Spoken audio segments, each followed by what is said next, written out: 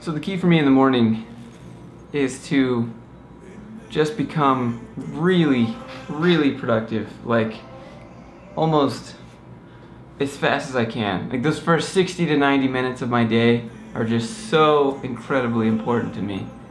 But the point is, if I don't hit that home run off in the morning, the next 12 hours of my day are just so kind of just off. No one interrupts me in that time. Like no one messes with me in the morning.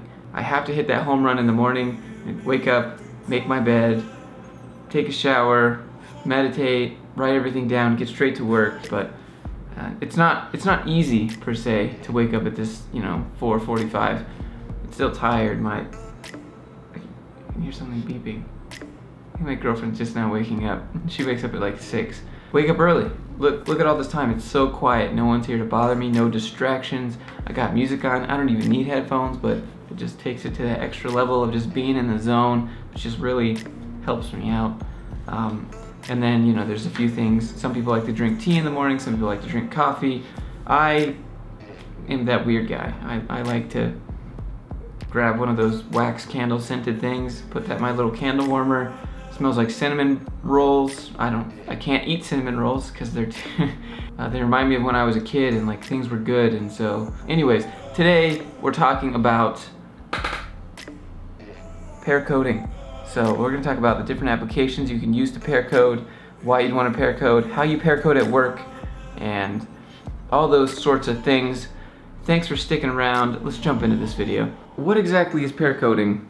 Pair coding is really popular for junior developers. When you first get on the job, you're going to be pair coding a lot. I'm sure you've already probably done this, maybe if you didn't know exactly what the term was called. That's basically when you get someone to help you out, or you help someone else out. It goes both ways, and you don't actually have to be in person to do it, which is the whole point of this video. 2 IDEs that you can use to do pair coding. So the first one is really popular. It's the one I use it's my daily driver, so to speak. It's Visual Studio Code, and then you just get the popular extension called Live Share. And once you download Live Share, you can sign in with a GitHub, and you can open a folder, and you can click on your little extension and click Start Session, Start Collaboration. And then it gives you a link, it copies it to your clipboard, and you paste that to whoever else, right? And they have to also have Visual Studio Code and that extension installed.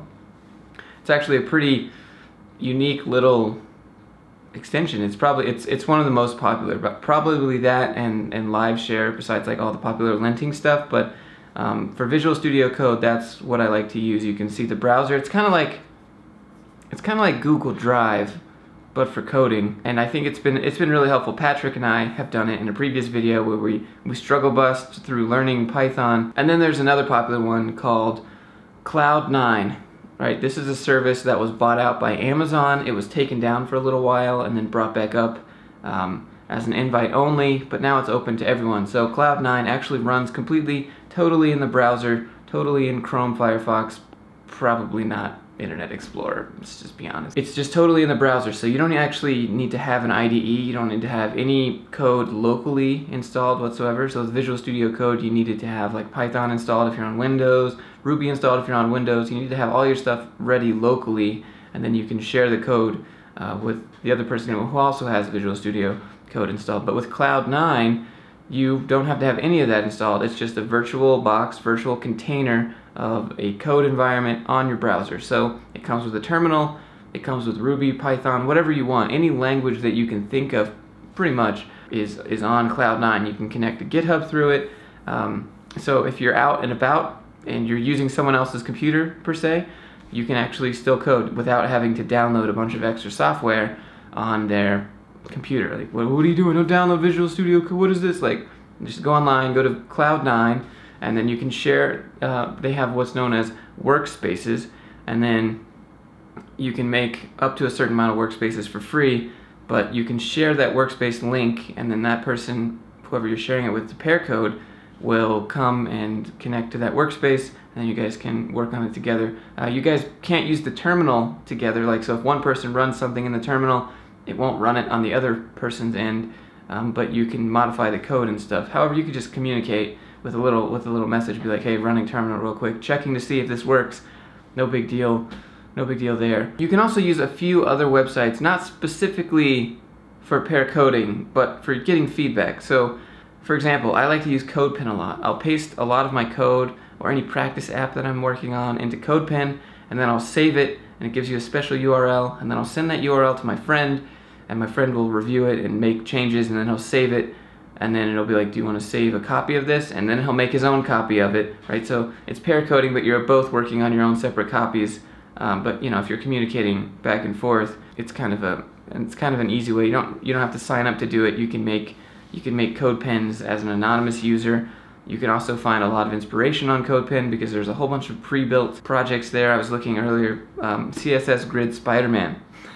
That was pretty cool. There is one caveat to using the Cloud9 workspaces, and that is if you don't use that workspace regularly, they will put it to sleep. And so it takes like 3 minutes to get it back up. It's kind of like if you use Heroku apps go to sleep after a while, or you use 000 web host.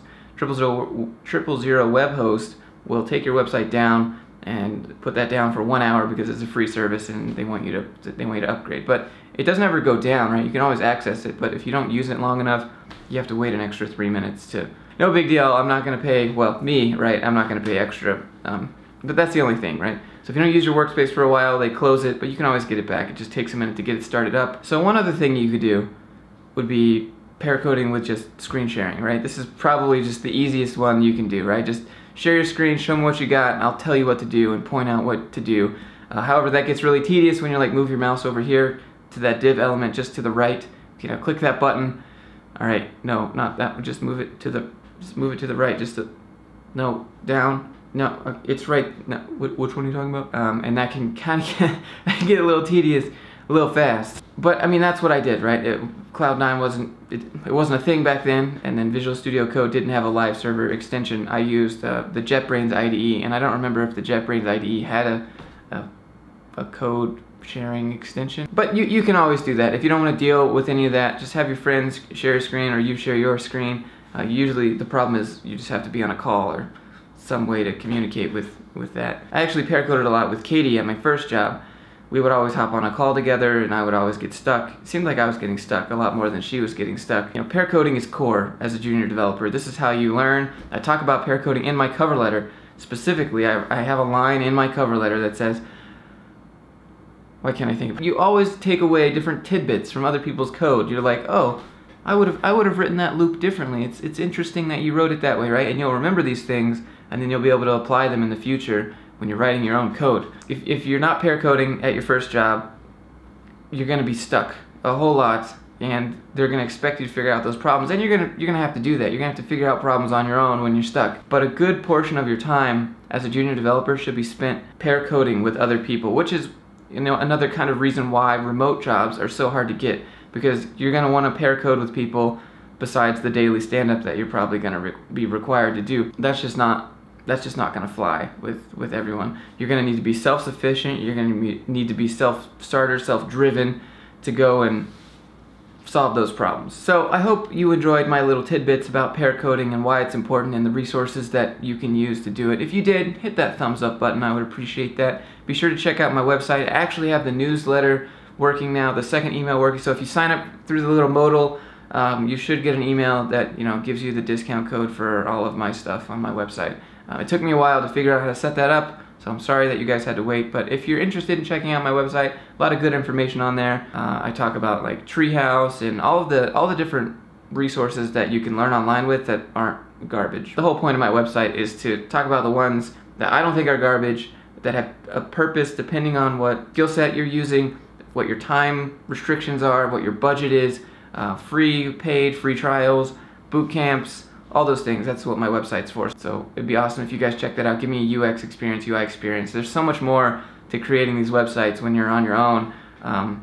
So much more to it that I made it in WordPress, and I feel bad, right? Because I'm a developer, but I made it in WordPress because I'm using e-commerce, a back end, a front end, UI, UX, all these API integrations with email. Like, it's just crazy. So if you guys give me feedback on that, we have a Discord. The link for that's in the description. Got a lot of great people there, always talking about something. We have a daily chat programming channel for just about every single language you can imagine. Embedded programming, Raspberry Pis, Arduinos, whatever, right? Link for that's in the description. Would love to have you. And we have the Patreon perks, so I appreciate each and every one of you guys that support this channel. This is my full-time gig, so to speak, when I'm not teaching code. So all the support that you guys give me is just, I try to make that up with equal value that I provide to you guys. So I appreciate all you guys. So specifically a few individuals, because there's a tier for it, you get shout out at the end. We have Craig, Armand, Kyle, Aubrey, Dave, Gary. I appreciate all of you guys. You can check out my Instagram if you want. I've been making a motivational video every morning. If you go watch them, I look like I just woke up, or something else to do with what got legalized in Canada yesterday. Anyways, hope you can find some motivation from that, and thanks for watching this video. I'll see you guys in the next one.